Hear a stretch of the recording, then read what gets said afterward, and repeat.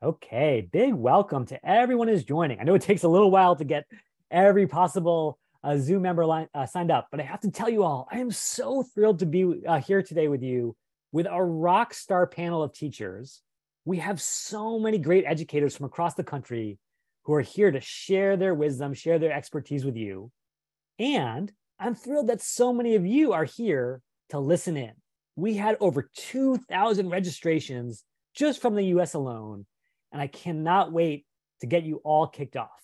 So with that said, let me go ahead and dive in. I just want to make sure that we have everyone signed up here.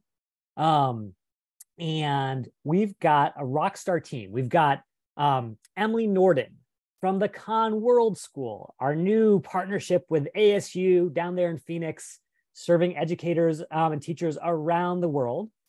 We've got Brennan and Malia from the Khan Lab School right here in California where I'm sitting. And then from our partner school district, the School City of Hobart in Indiana, we've got Tim, their director of secondary curriculum, and Madeline, their English department head. And it's such a great group that we are thrilled to have you all here. Now, that being said, before we dive into all the Q&A, and there's going to be so much of it, I want to make sure that we get to know you a little bit better. So here we go with a little poll just to kick things off. So come ahead and tell us about yourself. Tell us, where do you sit in this broader ecosystem that is education in 2023? From teacher to instructional coach to curriculum developer and beyond. Tell us about your grade level. Are you serving younger students, older students, or everyone? And then finally, if you had to pick a primary subject, what is your big focus? Or maybe as a former kindergarten teacher like myself, you cover everything. So let us know right in the chat. We're going to wait about 3 more seconds, and then we'll end the poll and share the results.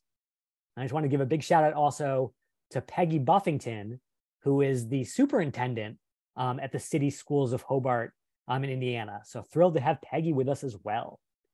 Okay, so let me just end the poll and share the results. And let's see here. It looks like the whopping majority is 80% teacher, which totally makes sense. We also have 8% administrators and principals, and then a bunch of teaching assistants, counselors, librarians, instructional coaches, curriculum developers, and more. So thank you for joining across those different roles. Then I see probably a majority, or not a majority, maybe a plurality in high school, followed by middle school, elementary school, and then a lot of folks on the higher education end as well, and adult education, which is fantastic. Even some early childhood folks. Again, as a former kindergarten teacher myself, I love to see that.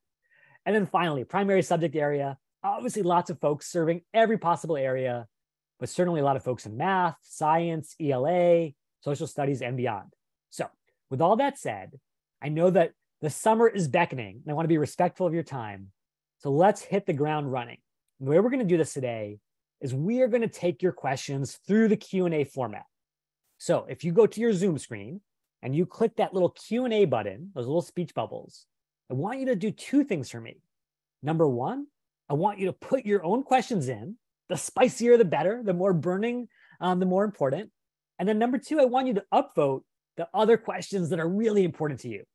And we're going to answer those questions based on how many votes they get to make sure that we really answer the most important questions. So if you've got questions about AI in the context of lesson planning, AI in the context of working with students, whatever it is, put those questions right in. And just so you know, this session will be recorded. It will be shared out automatically.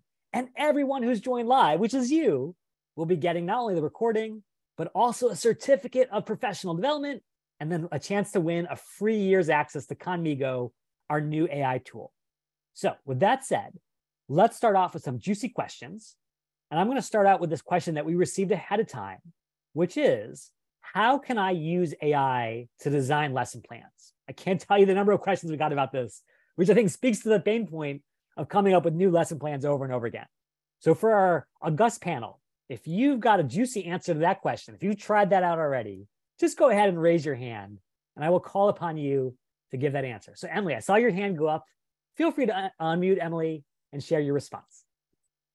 Okay, this is actually a really cool feature of Khanmigo. that they are working on continually developing and making more and more robust all the time. And I just was in with one of their research people last week and did an interview, and she showed me some of the new features that are coming along. You can put in, I need to develop a lesson on polynomials. I'm not a math teacher, but I could put in a lesson like I am teaching about theme in literature, right, as an English teacher. And it will come up with a lesson plan that includes things like a warm-up activity, guided practice. It will walk you through and give you ideas for each and every part of a lesson, all the way down to the exit ticket at the end. And when we tested it out, and she's like, let's go ahead and put in, what do you want for a warm-up activity? And it was a math lesson that came up, and she was like, look, it came up with a scavenger hunt, and it totally explained the way to do a scavenger hunt in order to engage and get the students. So you can literally ask for a lesson plan on any topic. I think the math topics will probably be the most robust because that is what Khan Academy is really known for. But when it comes to those, it will not only give you just basic objectives and things like that, but it will actually give you ideas for activities that you can incorporate throughout the lesson to keep things fresh and new. And so that was one of the prime things that I love as a teacher, that it's constantly feeding me new ideas to help me keep my classroom fresh. And just to sort of illustrate that, I'm going to show you what this Khan Academy Conmigo tool looks like. And so sure enough, you can say, create a humanities lesson plan. You could say, I really focused on 5th grade, writing, and it can build something really great for you. That being said, I don't want to make this all about Conmigo. So if there are other great tools, feel free to share those out as well. But thank you so much for getting us started. Let's go over to Malia. Malia, what's your experience been with lesson planning with AI? Well, just to kind of build off of what Emily was saying, the great thing is that it's interactive. So if it gives you this lesson hook idea and it says like, hey, you should do a scavenger hunt, you can type back and say, actually, we did a scavenger hunt last week. Is there anything you can suggest for us to do in pairs, right? So you can have a conversation with it as kind of like a thought partner. That's awesome. And then let's go to Madeline. Madeline, what's your take here? So I have a couple examples that I've screenshotted from when we had access this past spring. So I'm going to go ahead. All right. Oop, Madeline, I think you got muted there. If you don't mind unmuting, one sec, but we can see your screen great. Let's see if we can unmute Madeline here. Yes. Okay. There we go. Okay, awesome. Can you still hear me? Yeah, we can hear you great. Wonderful. Okay, so we were going through a massive curriculum change this year. All of our district is K-12, and every single grade level of ELA had new curriculum this year, and that was pretty overwhelming for some of our teachers. So I worked a lot with Conmigo to see if I could find some ways to be able to help teachers make some resources like anticipation guides. So I was able to actually, these are just some screenshots of my chat history with Conmigo. I had just put in, I'd like to make an anticipation guide about civil disobedience, and it came up with some ideas for questions. And I wanted to actually kind of just build off of what Malia said, I wanted to make some tweaks to what it had suggested. So I asked it, can we rephrase to not contain the critical vocabulary words? I want them to focus on the ideas rather than like shutting down through vocabulary. And it was able to immediately tweak those questions. I've also asked it before to lower the lexile level of some of those questions. And you can even specify like, hey, I want this to be at a lexile level of about 700. Can you adjust the ideas to suit that? And it absolutely will. I've also used it to then take, that anticipation guide, I've turned it into a worksheet from there, but I've also used it for readings. So I have examples here of, Henry David Thoreau's civil disobedience. I had some anticipation questions there, and I asked it to simplify those questions. So you can see it's pretty adaptive to meet the needs of your students and of your particular lesson or worksheet that you're planning. That's awesome. Thank you so much for sharing that, Madeline. That was super helpful. Okay, so now let's go to a really juicy question that I know so many teachers are thinking right now. Beth asks, how do I make sure that students aren't plagiarizing when writing by using AI? So we talked a little bit about the educator side, and we'll come back to that. But now let's talk about the student side. Who's got thoughts there?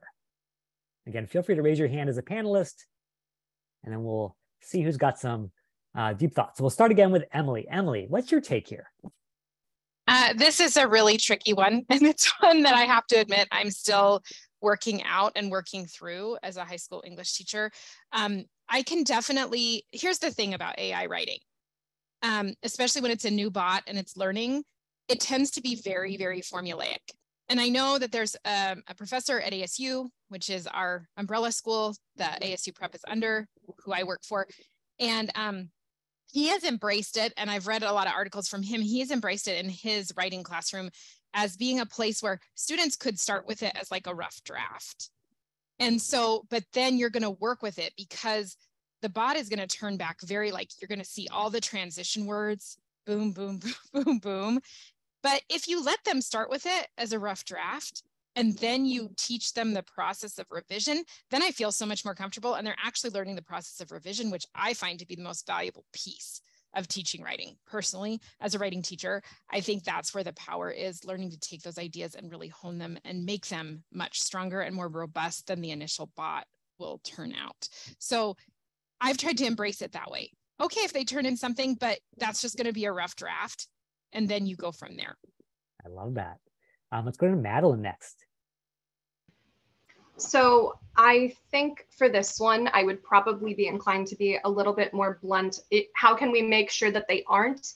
I think the reality of the world that we live in is they are going to use it, right? When we had our pilot access to Conmigo this past spring, I actually caught 10 of my students using the program incorrectly at the first go, where they were using it for more than I had set in terms of parameters. It is pretty easy to identify as long as you have them do some kind of like, let's say, writing diagnostic at the beginning of the year, so that you're able to get a feel for like, what is this student's voice actually like? You know, I like to tell my students, like, I can still read with my human eyes and use my human brain to tell that that's not your writing. So the key thing that I did in my dual credit composition classes, I teach early college writing for some of my classes at Hobart.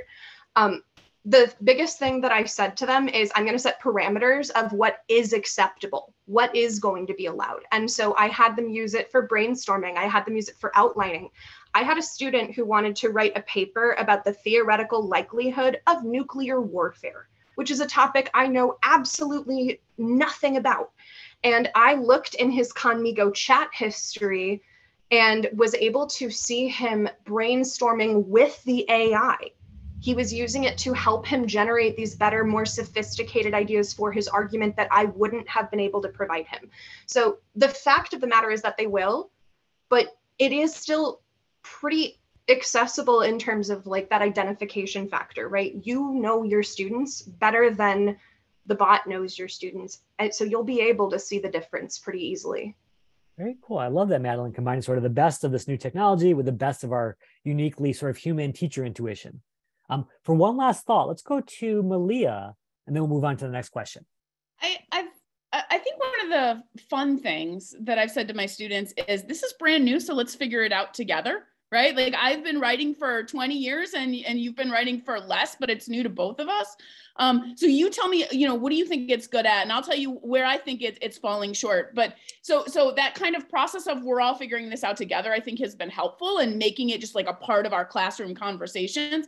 But to answer the specifics of the question, I think you want to think about writing as a process, and introducing Conmigo is like part of that scaffolding, right? So at least for me and for my teaching practice, I'm mainly working with high school students, right? So they'll pick a paper topic, they'll read books on it, they'll take notes on it, right? Then they'll develop their thesis statement. Then I'll ask them, okay, parent share, talk to a friend. How would your friend improve your thesis statement? Okay, let's throw it in Conmigo. All right, now how did Conmigo suggest, right? And so then we have your friends, we have Conmigos. Okay, so you're the author, it's your voice, right? How do you want to recraft it? So using it in that kind of like scaffolded approach and using it with them as opposed to kind of like something that's happening, you know, away and outside the classroom. I think that's where you're going to get the best dialogue with them over how to use it in the way that all of you decide together is the way you want to use it. Love those answers. Thank you for the great feedback, the great sort of framing of this big, tricky question. And thanks to Beth for asking such a powerful question to begin with. Now, speaking of really popular questions, There are two questions that actually go hand in hand. The first is from Robert, which is, which AI app should I be using to help design classroom materials and experiences? Because obviously there's a whole panoply of options. So I'd love to hear people raise their hands about that one. And then Shalom, who's one of our all-star Khan Academy ambassadors, wants to know, hey, will Khanmigo ever become free for individual teachers and their students? And I would love my amazing colleague, Kristen DiCerbo, who's our chief academic officer, to speak a little bit to where our future is headed. So let's start with the teachers. Tell us about your favorite apps in the space, and then we'll go to Kristen on the Khanmigo front. Okay, let's start this time with Tim. Tim, what do you like using so far?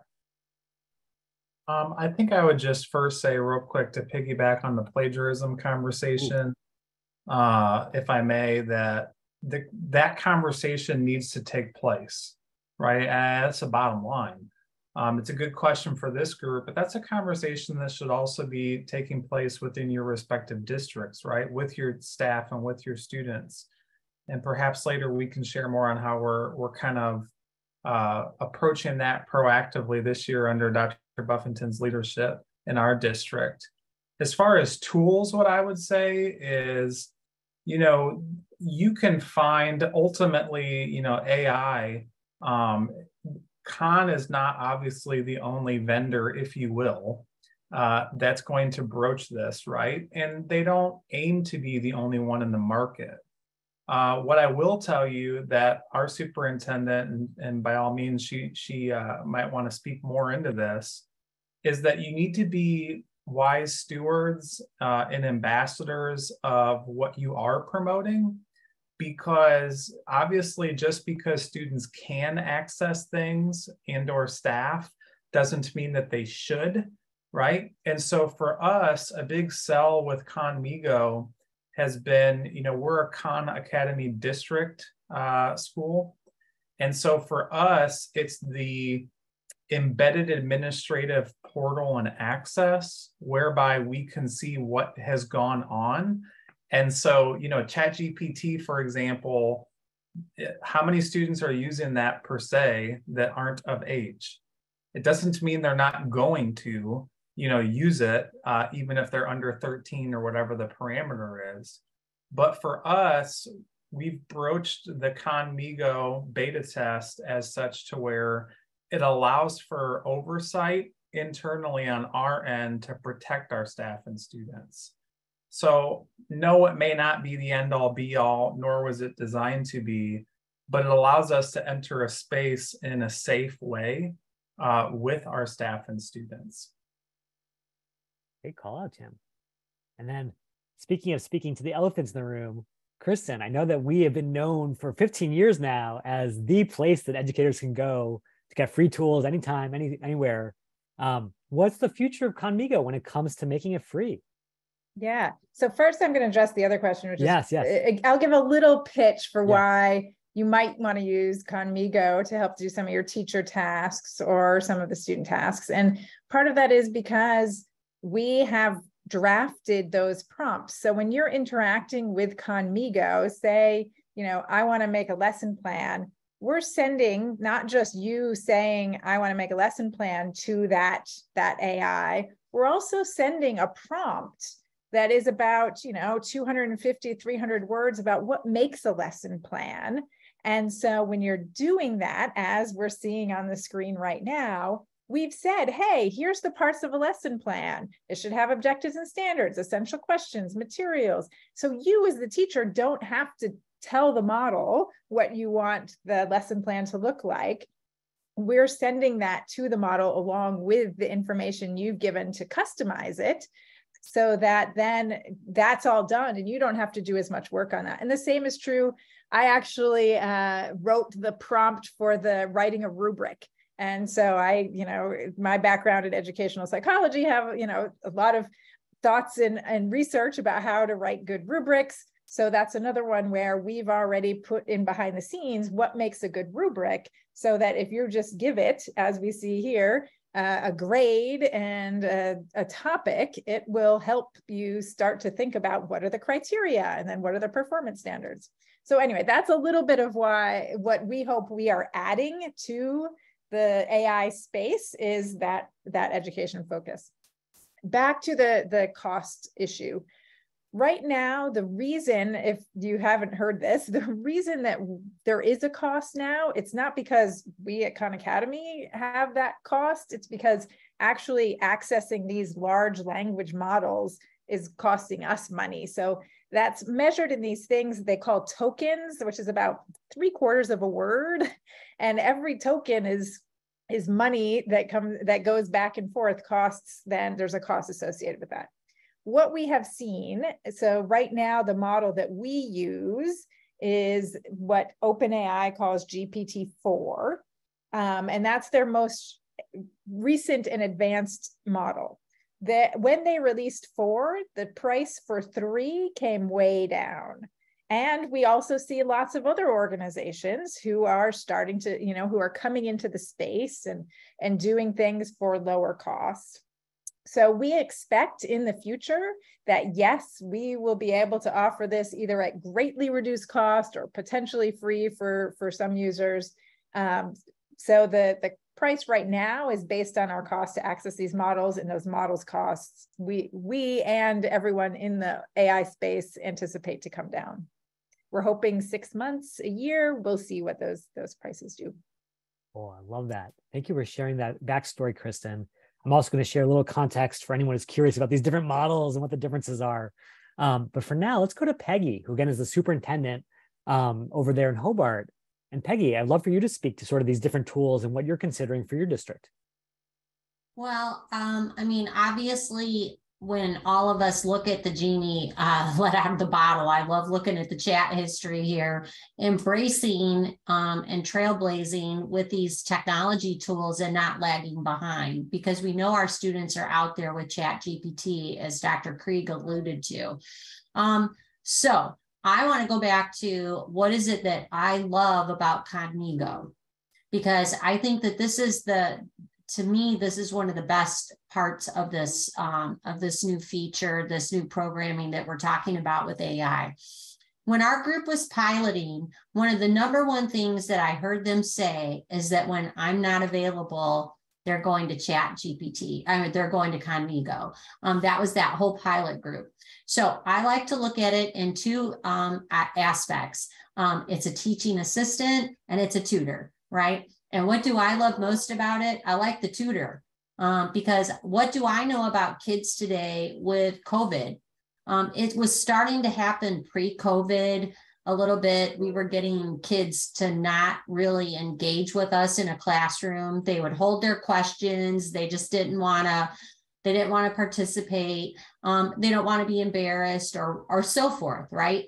And so they have no problem talking to a box or their device, whether it be a phone, a laptop, whatever. To that point, I was at one of my elementary schools, 2nd and 3rd grade sisters sitting with their Chromebook, hitting the microphone, tell me about a green snake. Tell me why the snake is green. And they love interacting that way, right? That's starting with your youngest kids. So I had a middle school student that was not part of this pilot group, yet she knew that I had talked to her about this new AI component in Khan Academy that had a writing tutor, right? So here's what happened. She was dying to use that tutor. She was struggling with it. And so I pretended to be Cognigo, and I tried to do a Zoom with her, and I tried to go back and forth with those little questions to get her to write. And before the next thing, before you know it, she had 6 paragraphs and this beautiful mystery that she was writing. The point is that sometimes kids just need a little extra, and they need to be able to ask without feeling intimidated or feeling like someone would make fun of them. And then boom, it's right there in front of them. Now, Maddie would know this on screen, is that we have kids that sometimes don't go to bed at 1 o'clock in the morning, and Maddie is trying to sleep to prepare for a 7:45 class, right? They're out using Cognigo when their teachers aren't available. So to get back to the ethical, moral aspect of it, digital footprinting and citizenship, really vitally important for teachers to tell them how they can use it, what their expectations are. But you can't get past the fact that they've got a tutor anytime they want it. And we have to teach them that they can go do that. And the thing that I love the most about it, they walk away confidently that they've completed an assignment, because confidence is the number one thing, right? If I can come to school and I feel like I've done my best and I got a little help from this thing on what I was allowed to do with it, I'm going to have successful students. And I think that we have to sell this on that merit, that kids are confident in their ability because they have a tutor. It's the guide on the side that all of us have always wanted, and we could never afford it, right? Like, wouldn't you like every kid to have their own aide? I would. Keep trying to make it affordable, Kristen, because it's too good of a tool to be closed up in a box. The beauty of Khan Academy is that it's always been free. I understand the logistics behind all of it with the different layers, the different, whatever. But the beauty of Khan Academy is that it's always been free. And now it has something that will change and revolutionize the way kids do school, because they have instantaneous help. And guess what? That chat history gives us what they've been doing, right? And so we know whether it's authentic or not authentic, and they've been out on Chat GPT where they're not supposed to be, right? So keep working on the price, but you sell it to the rest of your staffs with what? Wouldn't everybody love to have a teaching assistant? And wouldn't everybody love to have a tutor for their student? There's no better way to sell this program than that. Okay, I'm done. I love that, Peggy. Thank you so much for sharing that view from the admin perspective. I think that's such a great compliment to what our educators have already shared. And thanks also to Robert and Shalom for asking those really, really important questions. So let's go to another really important question that Amy asked. And this may be the question of our generation, of our age, which is, how can I make AI an instructional tool instead of an adversary in my classroom? So the dark side, the light side, how do we choose that path forward for ourselves? Let's go to Tim this time. Tim, what's your take? Well, I will briefly share an example as well. So over the course of the summer here, we were working on some curriculum things, and I was with a group of, pardon me while I get this pulled up. I was with a group of teachers, and we were going through, how do I work with curriculum in a backward design manner, right? Whereby I think about the standards and I think about the course objectives, but I want to deliver them in a palpable way where it's engaging and staff feels like this is relevant, and there's some things that I may feel more comfortable with than others, right? And so basically what we did, and this is from last week or June 27th, I suppose, is basically what we did is we said, hey, so I pulled this up in chat history, by the way. We took this notion of cultural diffusion. And this was one of the essential questions in the curriculum map that we were working out of. And we were talking about how to deliver this, right? So you know that you have pedagogy, but then you also have instruction. And thinking about your end users, I just put this question, I copy and pasted it as an essential question from standards. So you'll see this very much all over the place with Common Core standards, as well as many of our state standards adapted from there. So what is the role of cultural diffusion in the spread and change of civilization? Ultimately, what we're talking about is increasing depth of knowledge, right?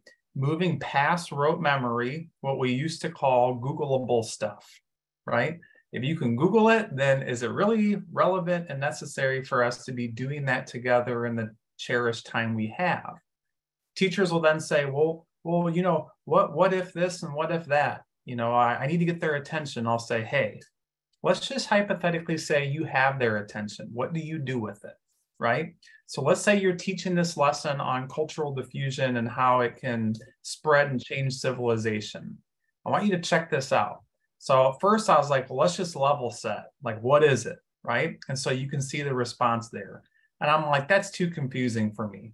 Can you simplify it? And you can see, Conmigo simplifies it. And I say, I still don't understand. Help me, right?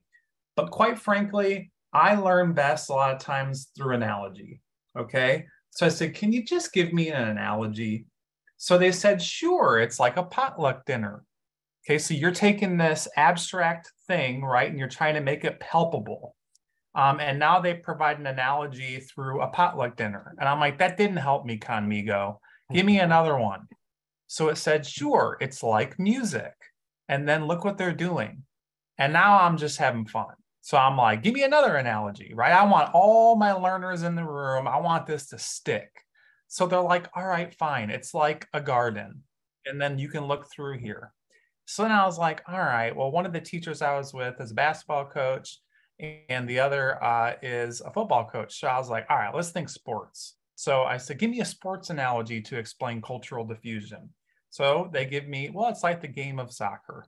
So then I'm like, all right, what about like pop culture? So then they explain cultural diffusion to us through an analogy of the world of fashion. So you get the point. This literally, you can see timestamps was minutes, okay? And then I said this, all right, fine, Conmigo, thanks for the analogies. How can I assess my students on whether they know the role of cultural diffusion in the spread and how it changes civilization? And you can see that it gives me examples, okay? This is literally minutes. Then I say, can you give me an example of the role play activity? Because I kind of like that, right? Like I kind of like the role play activity, but I don't know how to do that. Look what it does. Sure, it even names it, the cultural exchange fair, and it gives an objective, materials needed, etc. So this is a simple example of minutes, right? How this can partner with you to create relevant, engaging, meaningful instruction that increases depth of knowledge. Thank you so much, Tim. And again, I really appreciate that visual example because it really drives home what's happening here. Madeline, what's your take on this big question? Sort of AI as adversary or as instructional support? Sure. So I think it has everything to do with the framework that you use, right? You do have to do a lot of front loading with this.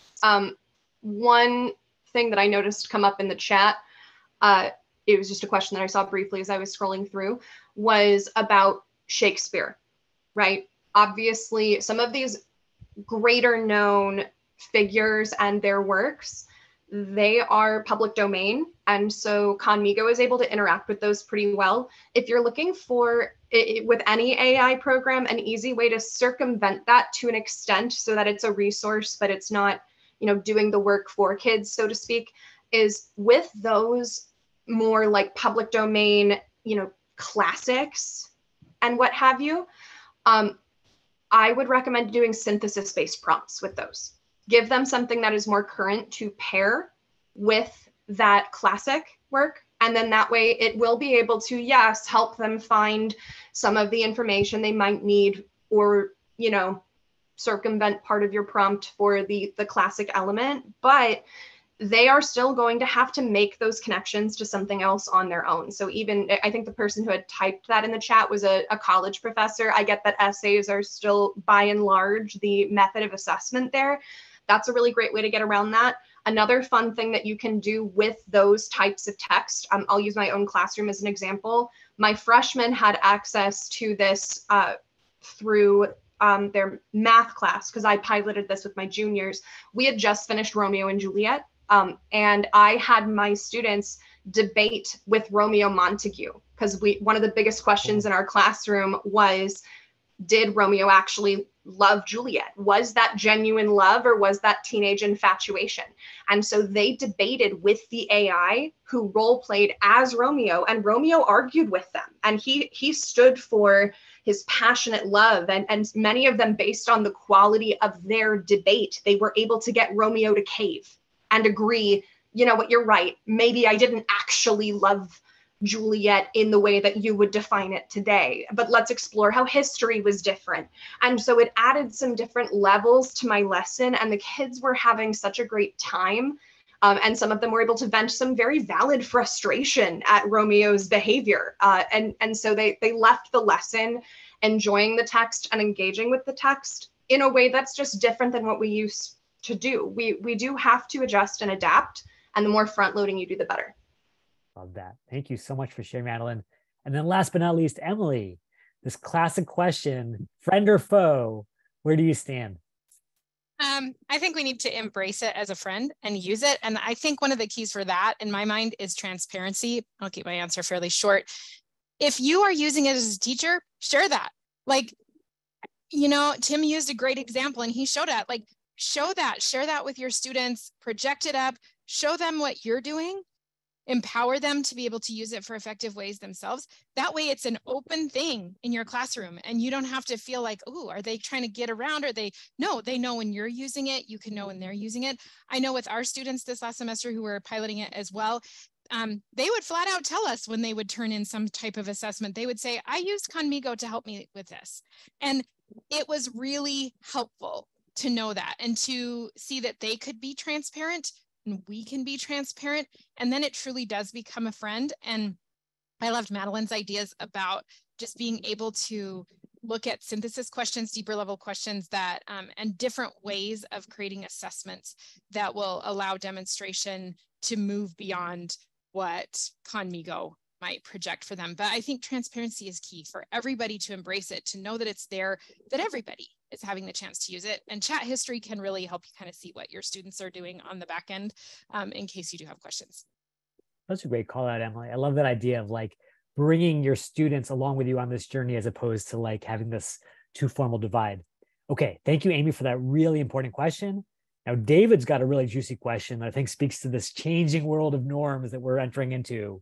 What are the best tips in terms of students using AI for research? So we're talking about this idea of going back and forth with the AI bot. How do they cite these conversations with AI? If anyone has sort of had to think about that in the context of your own classrooms, how do you help students think about sourcing this information, citing it? Let's go to Madeline. Oh, I think you might be there. Yeah. Sorry, I feel like I've been raising my hand a lot for this, but I literally used Conmigo with a rhetoric and argument early college class. So this is kind of perfect. What I had my students do is I encouraged them to use Conmigo as brainstorming, but the analogy that I used, because it is technically public domain, but it's public, like ChatGPT, the content from it is considered public domain, but it is taking from other sources and other locations. I compared it for students to Wikipedia, right? We tell our students pretty regularly that even though Wikipedia is widely edited and most of the information should be pretty good and pretty trustworthy, we wouldn't use Wikipedia as a source for our paper. Right? That's not something that would meet a certain standard of credibility.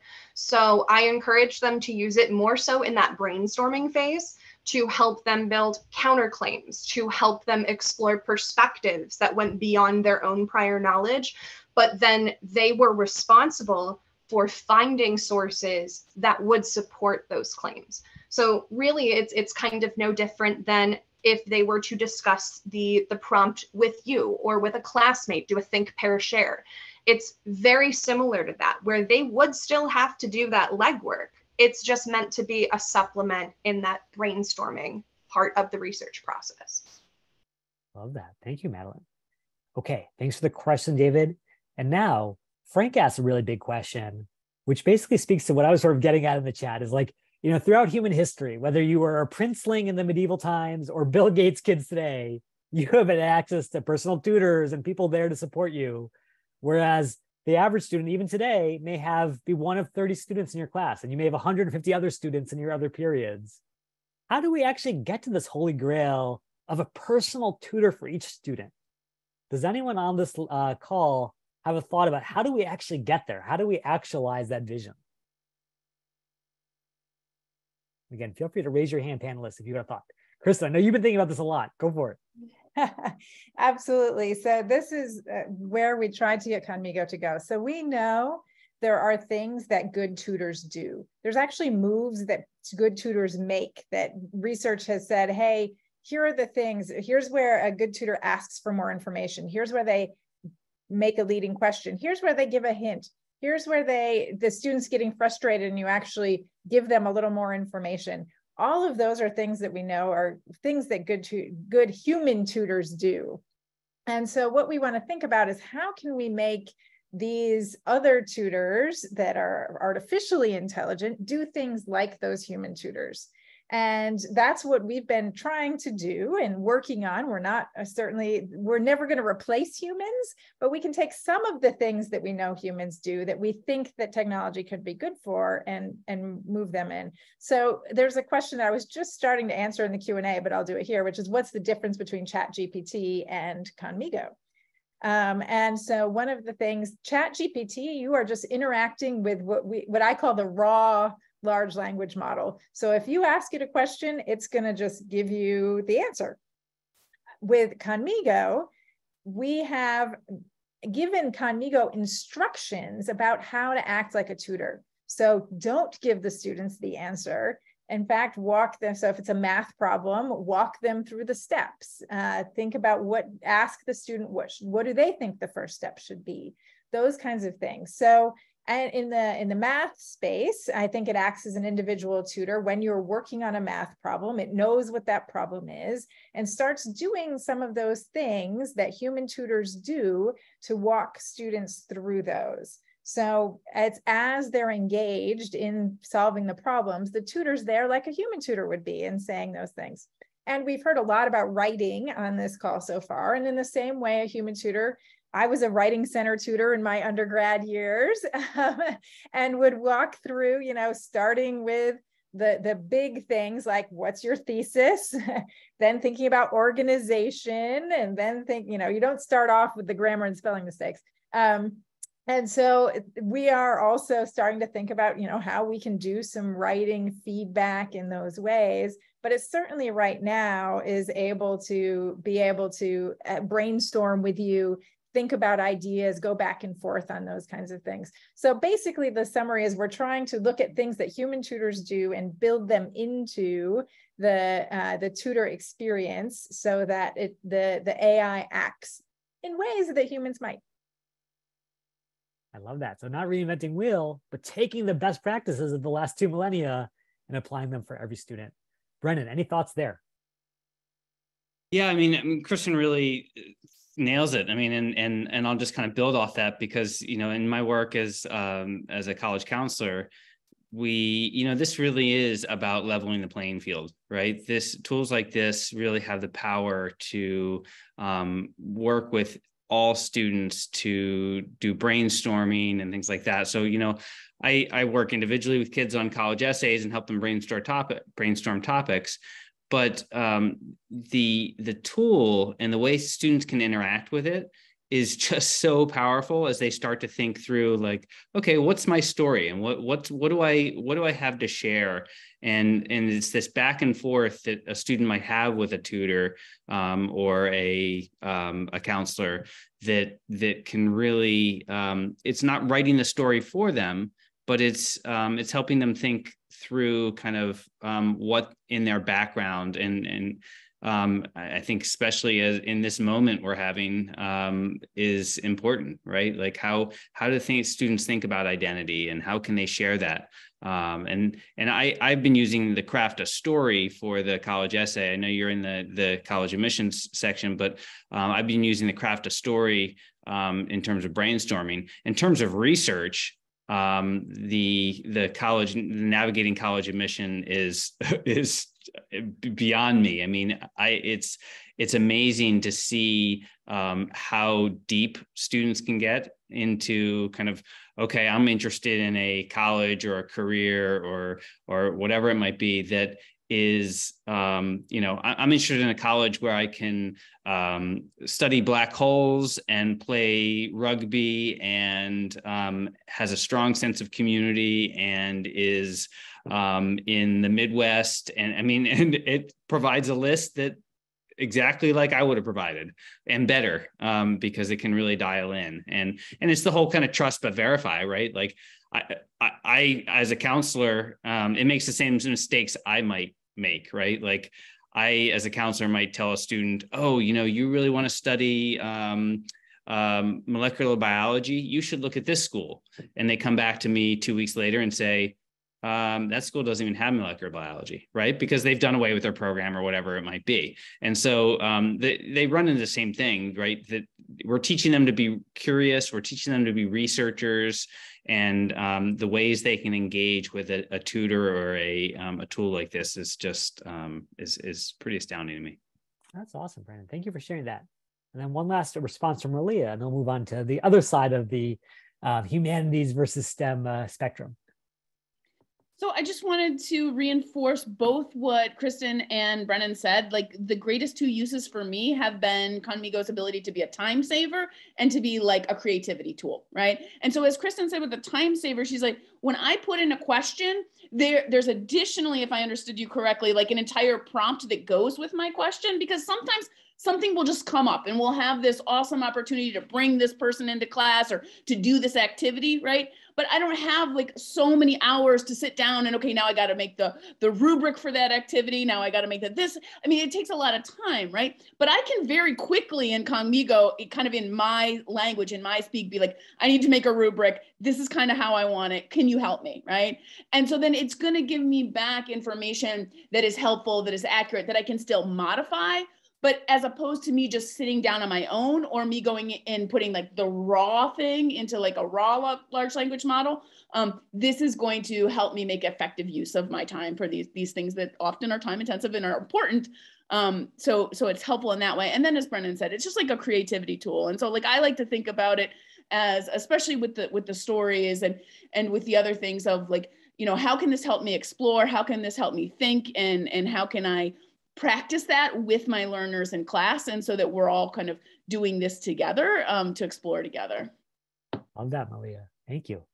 Now, I know we've been talking a lot about humanities, and I love humanities as someone who's married to a PhD in labor history, but I will tell you that there are a lot of folks on this line who are curious about math and science on the other end of that spectrum. So Rebecca says, what are some great ways to incorporate AI with teaching math and science? So do folks on this line have some thoughts for our friends on that end of the discipline spectrum? You know, we've got a lot of folks in the humanities. Kristen, anything you want to share based on some of the best practices that we've been crafting? Yeah, I was going to give teachers space if they want to jump in too, but feel free to raise your hands if you have some things to say. So a couple of things that we know in math, and then I'll talk about science. So in math, we know that that practice is a key component of improving math skills and developing fluency. And that's a lot of what at Khan Academy we have traditionally had. I was just visiting a classroom who's teaching college algebra in a Title I high school. And what happens is they're kind of doing their independent work, their independent practice, and they get stuck. And so they sit there with their hand raised. And there's one teacher and there's 30 kids, as you all know. And they're, the students sitting there, as if you can see my video, I'm showing, their hands getting tired. They're like propping it up with their other hand, waiting for the teacher. And no learning is happening for them as they're waiting for this. Well, as they were working with Conmigo, the teacher would just say, hey, check in with Conmigo, see if Conmigo can help you. And they could, they were able then to get that little extra help they need, because we know when people are learning, if things are too easy, they're probably not learning because they're fine. And if they're too hard, they're getting frustrated. But if you've got them on that learning edge, they just need a little bit of help to get that over the hump, to get that one thing they're confused about, and then they can keep going. And so I think in math, that's a key place where Conmigo is really helpful and can really help students kind of move forward with what they're doing. And you can do that, as we're seeing on the screen here, in the Tutor Me section. So even if you're not working on Khan Academy problems, you can do that in this space here and where things are. The other thing about science that I'll add is one of the things that I love about Sal's videos in science is their sense of wonder and the sense of like, oh my gosh, that's so cool. And so, Jeremy, if you scroll down actually on the activities page to the, what am I looking for here? No, go back, ignite your curiosity. Yeah. And you can just type in a topic here, like biology, for example, and it will just share. It's going to, give you a couple ideas and just questions that are like, oh yeah, how do our bodies fight off germs and viruses? Or what is the smallest living organism on Earth? Or just these questions that just can spark your curiosity. And so I think that's another good way to kind of hook kids in and get folks excited. And the final thing I'll say is the lesson hooks in the teacher section is a good place. If you're like, what can I do for the 5 minutes at the beginning of class that maybe activates prior knowledge and sparks curiosity? That's a great place to just get some new ideas. Even if you've been teaching for a long time, sometimes it's, fresh ideas are good. You give them a topic and it'll give you 2 potential things you can do with hooks.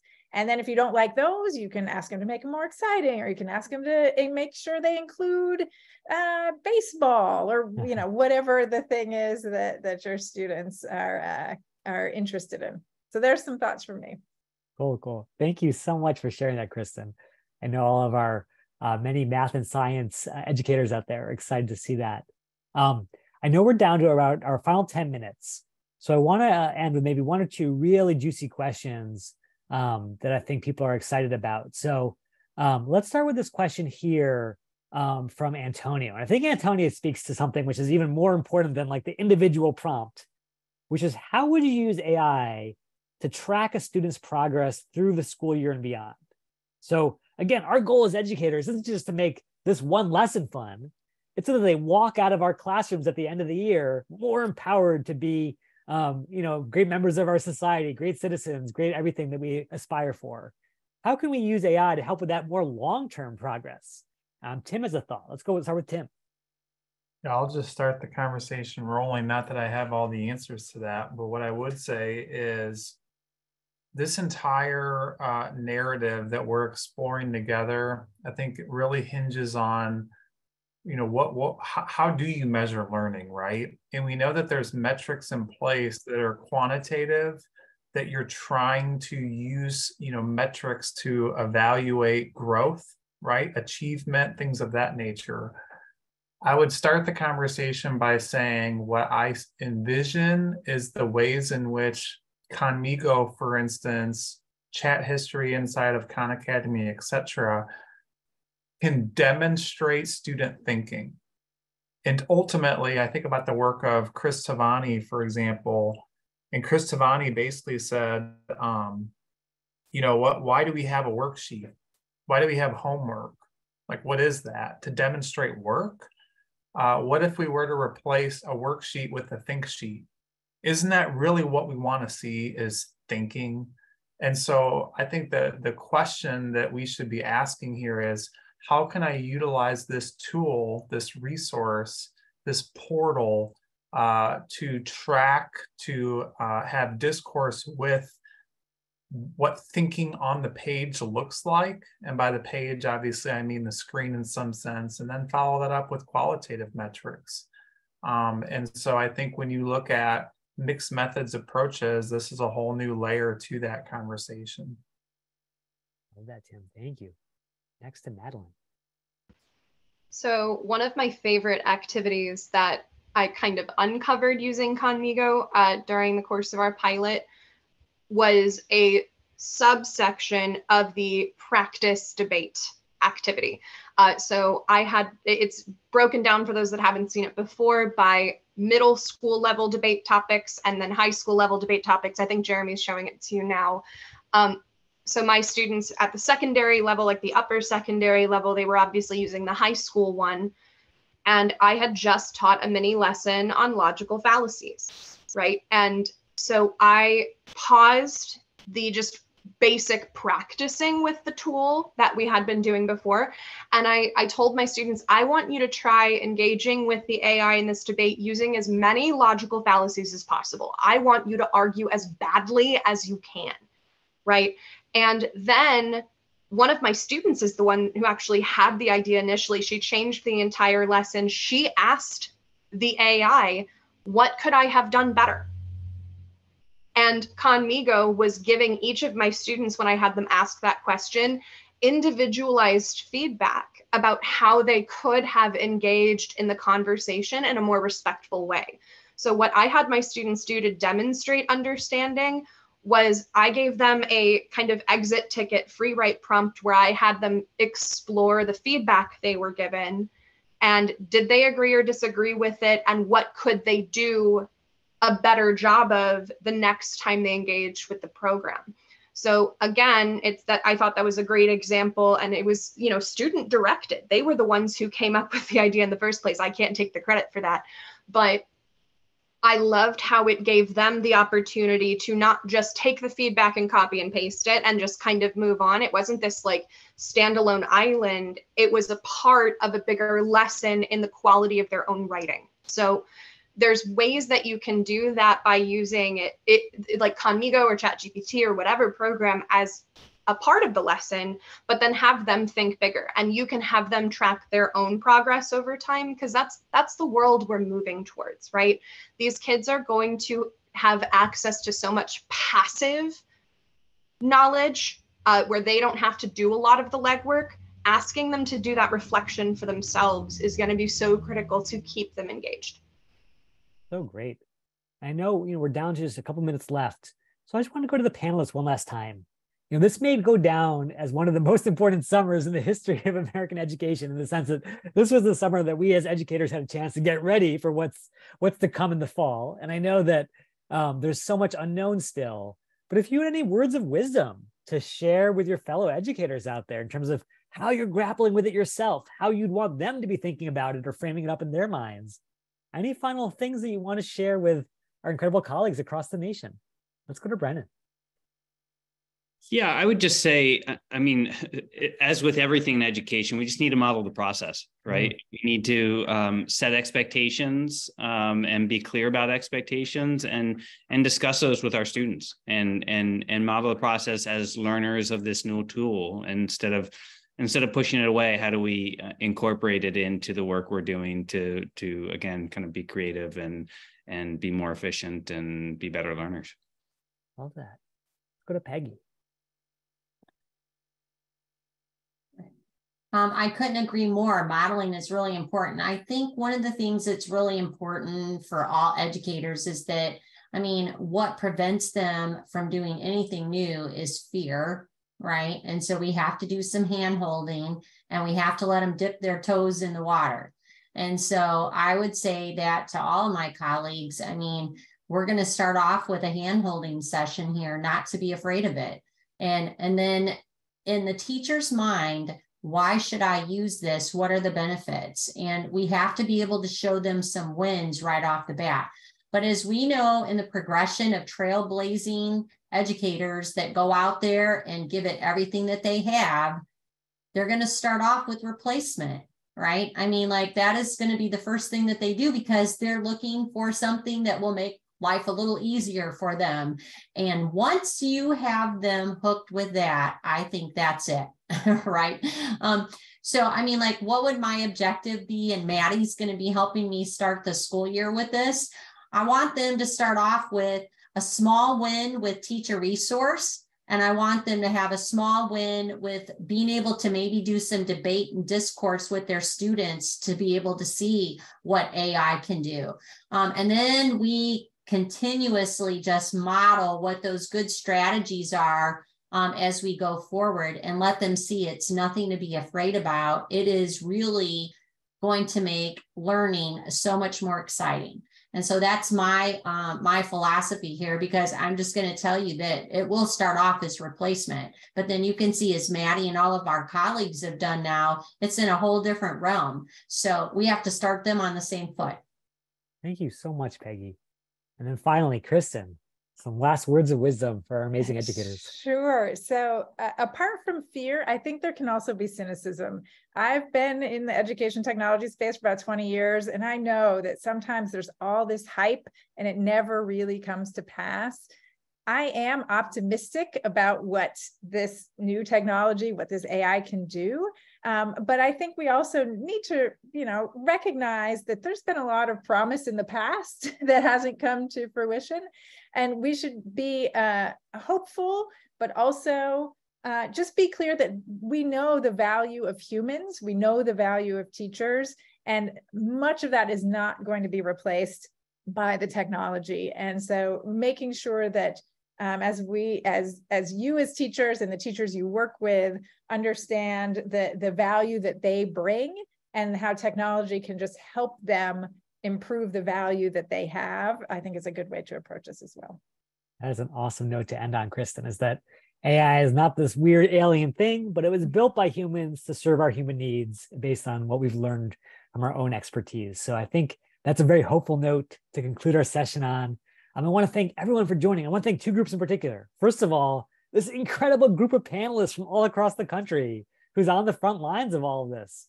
Please, please, please come to the Q&A. I know it's a little awkward, but send them a little love. Let these folks know that you appreciate them giving up an hour of their summer to share what they've learned. And then for the second group, just a massive thank you to you. I mean, as an educator who craved his summer vacations more than anything when I was a kindergarten teacher, the fact that you invested this hour with us thinking about making the fall even more powerful for your own students, that is sort of the greatest representation of what educators do, which is build a greater future for us all. So thank you for your incredible investment, your time, and your expertise. Here's wishing you a beautiful rest of the summer. Cheers, everyone.